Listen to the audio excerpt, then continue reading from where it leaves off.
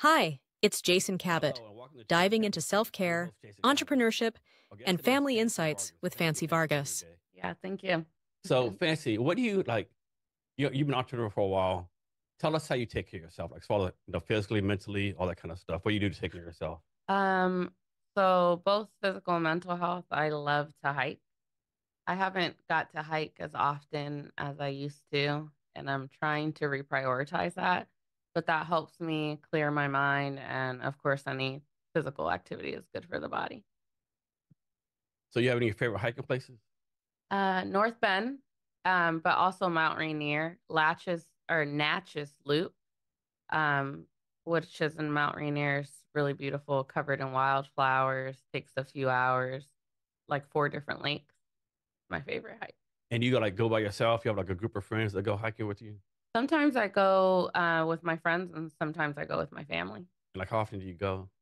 Um, Again, I need to go more often, but maybe like every couple weeks. Okay, so Yeah, pretty regularly. yeah. I'd And, like to go once a week is the ideal for me. okay. Yeah. And you have any other hobbies? Swimming. Okay. Yeah, I love the ocean, and I could swim for like 3 hours at a time. Oh wow, Yeah. nice, nice. You've been like a lifelong swimmer, like since you were a little hmm kid. I'm pretty sure I was a mermaid in my past life. Nice. And you're a first generation immigrant. I am. So what does that mean? I always get confused. Like, does it mean like you came over from the country, your parents came over? What does that mean, first So generation? that first generation means that my parents were immigrants and we're the first people in our family to be born here in the Okay, United I States. got it. Yeah. And what country do you come from? My mom is from Panama and my dad's from Mexico. Okay, Yeah. okay, nice. You ever go back to those countries any once in a while? I have not, but we are planning to start going as a family, and I'm wanting to send my kids back once a year. I think that them being so removed from um, our family's history has not done them any good, and it'd be good for them to learn perspective. It's just a little too much entitlement these days with these kids. So, Yeah, but I think every generation says that. If you go back to the 1600s, they'll say that generation will say our kids are spoiled. Each that's generation, that's true. other following generation, kids are spoiled. Like they didn't struggle like we did, but Yeah, you work so hard, so they don't have to struggle like you. Then you yeah, get mad because they're not tough like you. yeah, It's kind of hypocritical a little bit. yeah. That's a valid point. Yeah. Yeah, I have that conversation with my daughter, my oldest daughter, a lot, and just telling her like I'm glad you didn't have to go through the things that I've gone through, but also you need to have some gratitude, which I feel often comes with perspective. Yeah. So when you're have a life where you are being taken care of well, um, you don't really get that perspective outside of what you've experienced yourself. And you've been entrepreneur like a little while, right? Like how many years? It'll be 4 years in Okay. September is when I'm celebrating my business anniversary.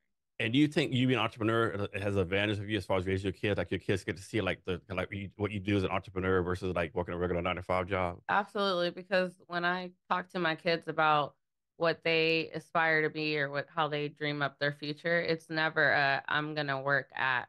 It's always a well, I'm gonna start this and I'm gonna do this. Actually, my son, who's 13, has already started his little entrepreneurship ways. They have Chromebooks that are assigned to kids in school now, but the Chromebooks are locked so the kids can't access certain sites. Well, my son wanted to play Fortnite and he found out how to do the coding to unlock it and then started selling the codes at school. And I'm like, That's brilliant. yeah, I'm like, you know what? That was a I'm really I'm good sure I'm sure idea. the school would say it's unethical and immoral. Absolutely. You're stealing something. I think that's a hell of a hack. I'm like, son, like, that was a great plan. I mean, you shouldn't have done that because the rules are the rules for a reason. But can we learn to use your powers for good? Yeah.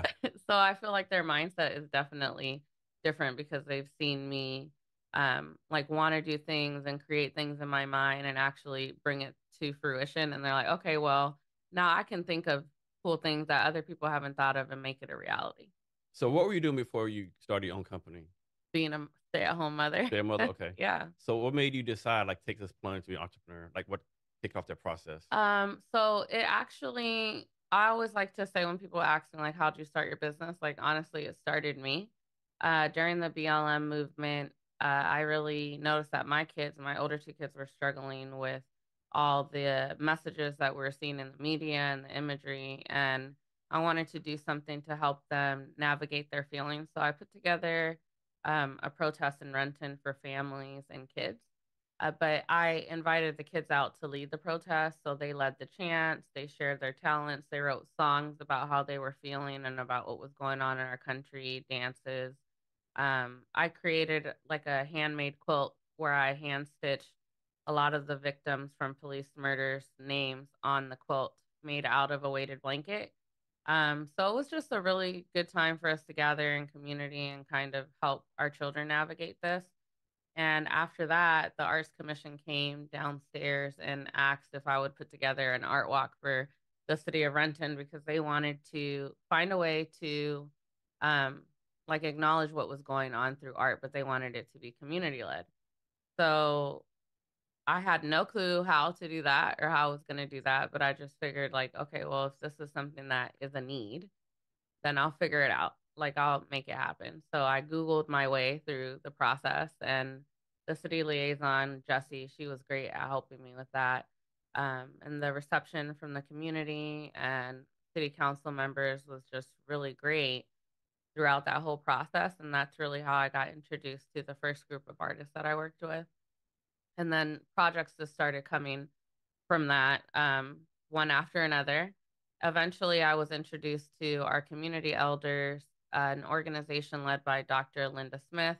She runs a nonprofit in Renton where their focus is to help with houselessness, workforce equity, um, domestic violence victims, just all the good things doing in the community they've started.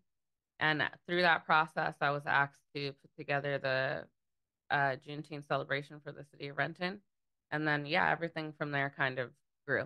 So it's all things that where I either saw a need or someone literally placed the opportunity in my lap and it just all kind of took off.